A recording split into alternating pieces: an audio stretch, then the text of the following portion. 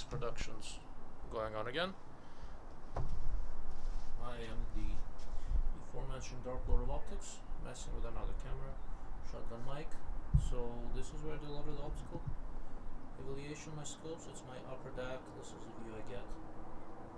The mountains out in the back, about 20 miles out. I see a lot of things in between. I've got 3 scopes here I'm looking at. Zoom out a little bit. See if they are in focus. Look to be in reasonable focus. Let's see. This camera has a tendency to hunt for focus. I hope you can see me well. I hope the focus is not moving in and out too much. My chief rifle scope testing technician named Julia is here to say hi. Come, Julia. She helps me look at rifle scopes, for which we've got a convenient chair. Julia, wave to the camera and say hi. Hi. So which one of these do you think you like? This one. Okay. Julia likes the Vortex. Thank you, sweetie. Okay. Let me see if the camera is working. Okay. Julia, stay here. Look through all 3 scopes. Tell me which one you like.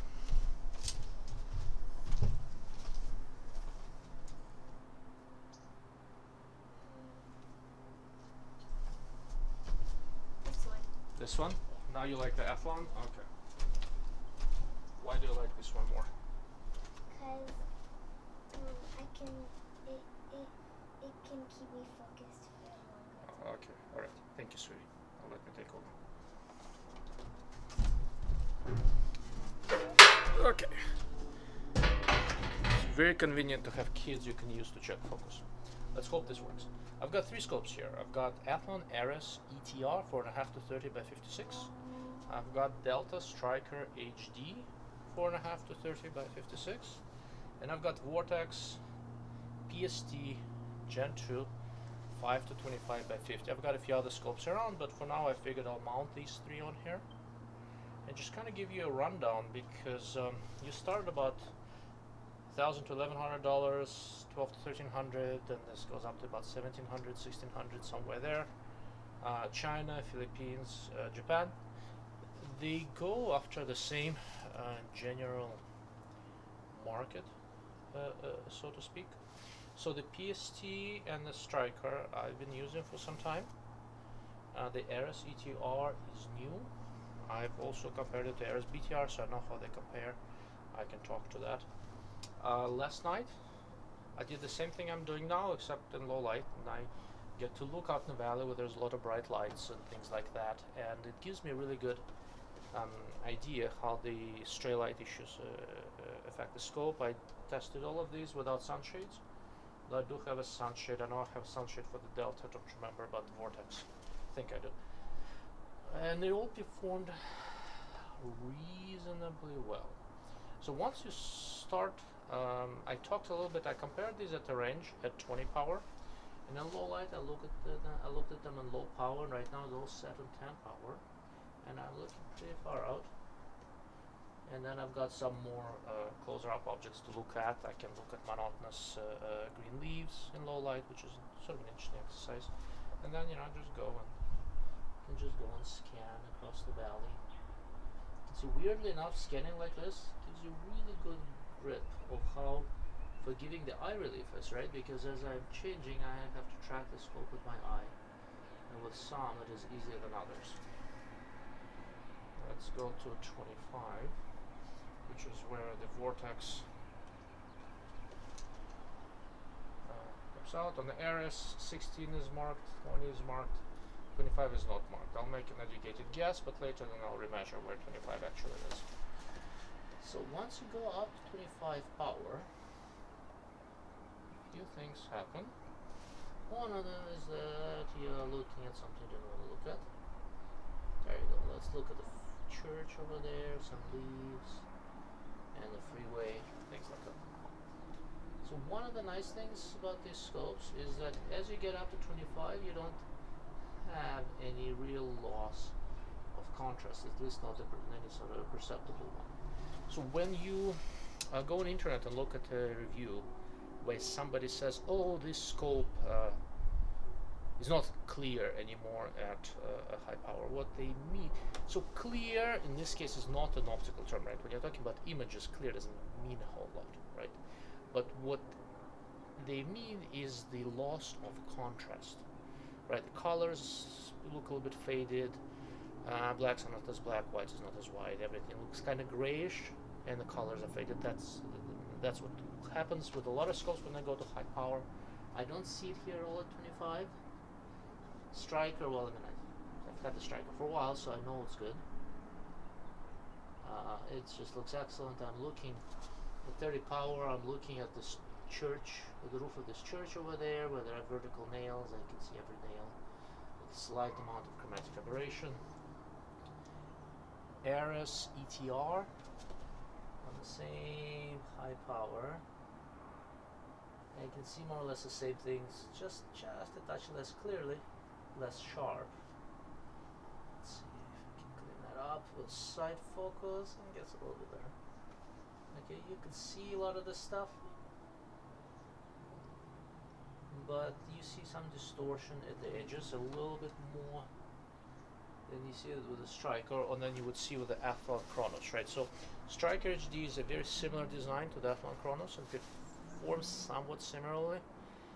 This particular Stryker is better at high magnification than a couple of Chronos scopes that I've seen, but it's close enough where it could be sample variation, right? The Eris is up there, probably close to some of the Chronoses I've seen, maybe half a step back. I mean, I'm looking right now at some very monotonous yellowish things, and it's really very respectable. And I'm at 3 power. That's a lot of magnification. There's just a little bit more chromatic aberration at the high magnification as you move out, and this chromatic aberration is notably more prominent when you are closer to the edges. The Delta, the Stryker, maintains this pretty decent optical performance much closer to the edge than does the Eris, and maintains the color there without too much stuff happening. For example, when I move my eye behind the scope, like when you see me doing this right now a little bit, the center aiming point on the Eris stays in focus and doesn't move, right? I've adjusted for parallax. However, some parts of the grid, as you get closer to the edge, they move a little bit. There is some parallax closer to the edge that's not existing in the center. On a Delta, when I look at it, I can move behind the scope. It's fairly forgiving for eye relief, but there is no parallax anywhere in the grid. So with the Eris, if I want to use a portion of the grid that's closer to the edge, I can dial out the parallax. The edge right now it's dialed out on the edge, but there's a little bit in the center, right? Now it's dialed out in the center, and there's a little bit at the edge.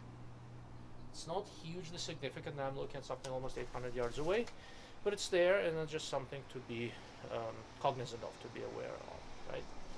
With the Viper PST, there is a little bit of this stuff happening at the very edge also, but generally once I dialed the parallax out at high power at 25, it stays dialed out. Yeah. I go to, let's say, low power. Let's go to 6.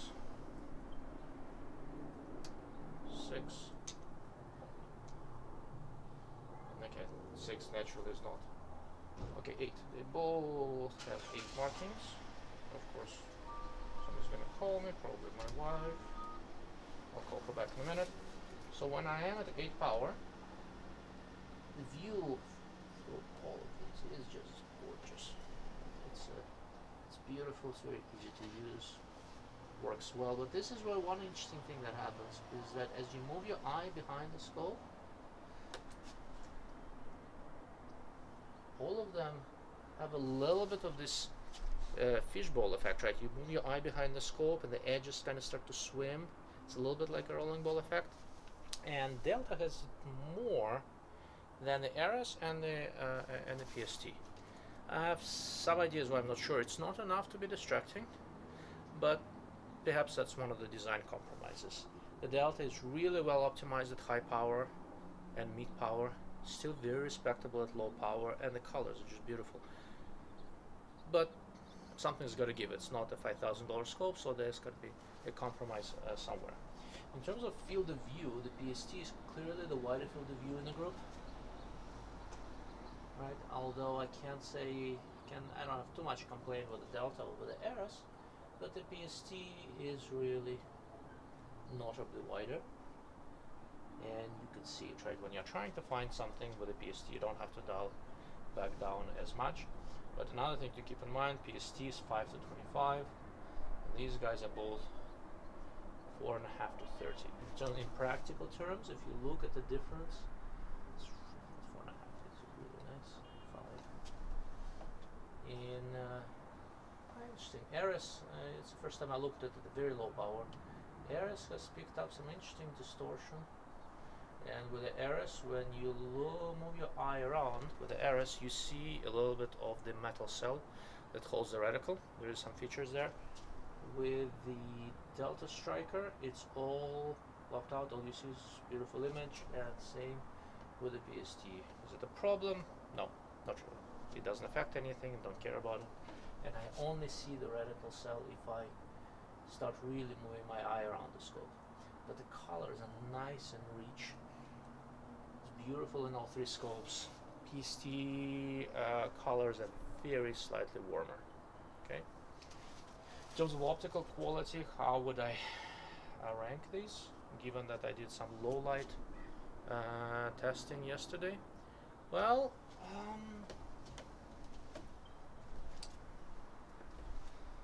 it kind of tracks with price. I thought the Delta was a little bit better. I thought that at low magnifications, Ares and the PST were really close. As you go to high magnifications, a larger objective lens of the Ares made a difference. So I would say Ares is slightly better than the PST Gen 2, but it is close. That having been said, I can only reinforce that as far as the Chinese OEMs go, the Ares rifle scope here, let me put it your way, have another scope here. Does it make it easier? Let's point with the objective. So the Ares here is a spectacular achievement. It's a really nice scope. Okay. What else? Depth of field. So depth of field is better on the Vortex than on the other two. And I have some reticle pictures that I took at the range on Friday that kind of show you that right up at the range. Now I'll post the pictures and you'll see. But both are fairly respectable in terms of turrets. So Delta and the Vortex both track well. If you listen to the sound of these two is fairly muffled. Sound of the Ares is stiffer and louder. We'll see how it breaks in. All three have a zero stop. I slightly prefer the Delta turrets for now, so it's very similar to the Kronos turrets. They're more distinct than the PST with a similar level of resistance. The windage turret on the Delta is lower profile, also with excellent feel, and it tracks perfectly, but it does not lock. On the PST, the windage turret also does not lock. On the Ares BTR, it's a pop-up turret. It's brilliant, love it. This is, for people like me, the way I shoot, so I want to have a zero stop in elevation. I want to cover the locking windage. Right, I think Stryker's coming out with locking turrets also. I need to look at as well, but for now, in terms of the arrangement, this is great for me. Nice elevation turret that I think will break in and become a little bit less loud as we go along, but the feel is good, and the locking windage, I'm happy. In terms of the parallax, so I didn't have any issues with any of these. They all focus down to about 20-25 yards. They go in different directions. PST is, what is it, clockwise, and both the Ares and the Delta are counterclockwise. In terms of the range of movement on the Delta, the range is the smallest. It's about 180 degrees of rotation. On the PST, it's 270 degrees. and on the Ares it's about close to 180, I think, right? Yeah, it's about 180 degrees, so a little bit more travel in the Ares than the Delta, but not by much. The slowest adjustment is clearly in the PST, and that is one thing that I really appreciate. I'm in no rush, I want a lot of adjustment. That having been said, I've been using the Delta for the better part of the year. I've been using it quite a bit, and I gotta say that the parallax has not given me any trouble whatsoever, shooting anywhere between 25 yards, and the longest I took this thing out was in 1,000 yards. So I'm going to take it out to a mile at some point, but it's sitting on my 308, so 1,000 yards is reasonable. I have not had any issues dialing out the parallax. Okay, as far as illumination goes on the Delta, the center spot I think is illuminated. On the Vortex, I think it's the whole grid. On the Ares, I think it's the whole grid, but I need to look at it. I just got it, I don't have a battery in there. On the Delta and on the Vortex, I have not had any issues whatsoever with how reticle illumination works. All in all, I'm pretty happy with all three scopes so far. I am gonna spend a lot of time shooting the Ares. So like I said, this is the highest end Chinese OEM scope, precision rifle scope I've seen to date, so I am going to spend some time working it out. I like what I see so far. Is it truly competitive with the Japanese scopes like the Stryker HD and the Athlon's own Chronos, which is based on the same design? It's hard to say. At first blush, yeah, I think it is. How does it last over time and all that, I don't know. Only the market will tell you. I'm gonna spend some time busy it up, and we'll see how it goes. The PST is about to go back to Vortex. I'm done with it. The PST Gen 2 is a significant step up compared to the PST Gen 1, and I have added it to my list of recommendations. I don't have any issues recommending this design to people. It works really well. That having been said, I think the cherry of the PST Gen 2 lineup is a 3 to 15 model. I think it is notably better. But the 5 to 25 is quite good as well. The 2.5 to 10 by 32 I wasn't as impressed with. But if you're looking for a basic precision scope in the $1,000 range between the PST and the Ares, $1,000 to $1,200 range, you've got some really good options. And if these prove to be holding up, and PST seems to be holding up,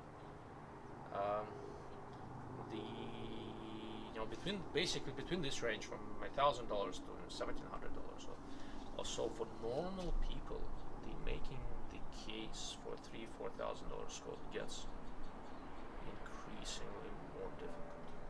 And that's coming from a guy who absolutely loves tangent theta, right? I use a tangent theta 3 to 15. I think it's the best scope in the market. Love it, it works great. But if I were buying scopes now and I was on something of a budget, it would be really hard to make a case that something like a Schmidt & Bender or Callis or Minox or tangent theta at $3,000, $3,500, $4,500 sometimes really makes sense. If you really want to go high end, just get a tangent theta. I think these are the best precision scopes on the market right now, and be done with it. It'll cost you a lot of money, but that's the least amount of compromises in the rifle scope out in the market now. But if you start making compromises on something, you will quickly get down to the $1,700 range, where there's a Delta Stryker and Athlon Chronos, and these are exceedingly competent designs, right? This is the trend that was started with Vortex Razor Gen 2, which competes against these, right? And Razor Gen 2 is a little more expensive, and I'm not sure if I would take it over the Delta. I think they perform very similarly, except the Delta is a little bit lighter, and so I'm basically trading weight for the wider field of view of the Vortex. I don't know, the $1,700-1,800 range is getting really, really good, and the $1,000 range, like for these two guys, is getting really, really good. To reiterate something I said earlier on height, is that we, the precision shooters, I'm a precision guy at heart, we live in an amazing era for rifle scopes. And until digital hits rifle scopes, I think we're all very fortunate. I remember 15-20 years ago when I was starting out in this, nothing like these scopes existed. Right? To get a truly tactical scope, variable tactical scope, your options were very limited. There were loopholes with well-known issues. There were the Schmitz that were up top. The reticles were nowhere near where they are now. There wasn't nearly as much competition. Collis wasn't really doing this. It was a different world.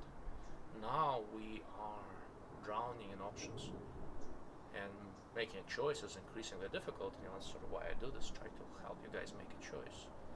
But it's not a difficult choice anymore. Pick a reticle you like and buy a scope from a reputable manufacturer, and you're probably going to be fine. In many ways, I'm splitting hairs, right?